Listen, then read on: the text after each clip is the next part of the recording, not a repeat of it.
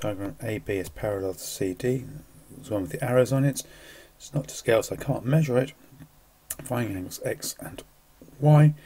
Well, X is here, and so I can see that parallel line. So X must be 42 degrees, and that is an alternate angle. It is an alternate angle. It's done that one. What's Y?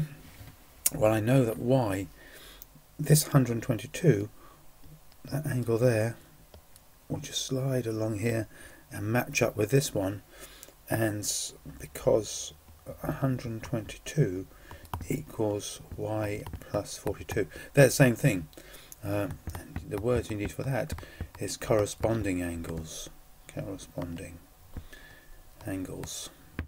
Because that 122 would just slide along there and match completely on there. So that will be Y equals 80 degrees, because 80 plus 42 does make me 122. That's 10 done.